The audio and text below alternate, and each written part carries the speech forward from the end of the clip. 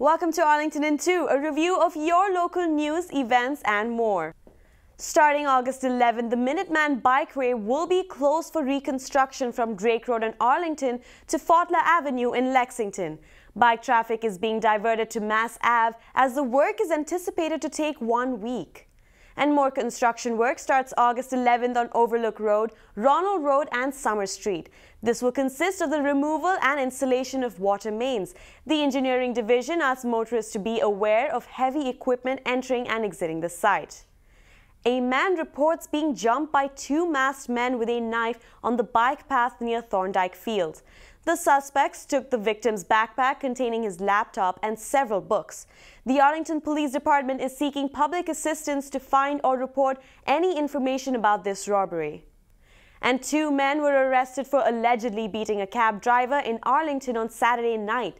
The confrontation occurred after Christopher LaFrance and Jacob Schaps refused to pay their fares.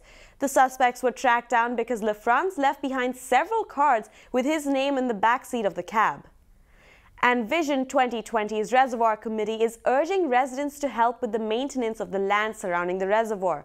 Residents are asked to meet at the Habitat Garden area on the 16th of August at 9 a.m. For additional information, please email dwight@gilbertwhite.com.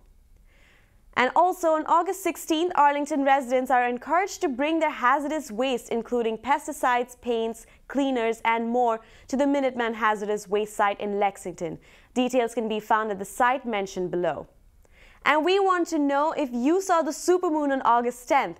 If you did, tweet at us or post your photos on our Facebook page. We would love to see and share them with our Arlington community. That is all we have for this week. I'm Aakruti Jagmohan. Come back next week to find out what is happening locally on Arlington in 2.